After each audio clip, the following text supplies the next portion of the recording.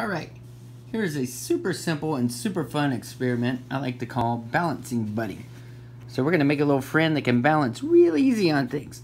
So all we need is a popsicle stick, 2 clothespins, and a pipe cleaner. So this is going to be kind of the head of your buddy, so you may want to draw little eyes or give him some little, I don't know, pom-pom hair or something like that. But either way, you can do whatever you want. And so to build him here, we're going to create his legs just by twisting our pipe cleaners around. Nothing fancy here. Your whole goal is just to keep these from sliding off.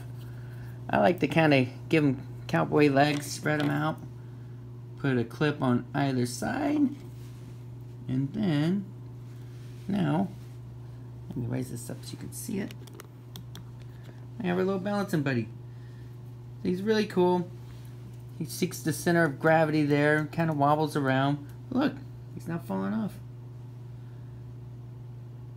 You can train him to go out on the edge of like nails and smaller things like that and have a lot of fun. All right, that's our balancing buddy.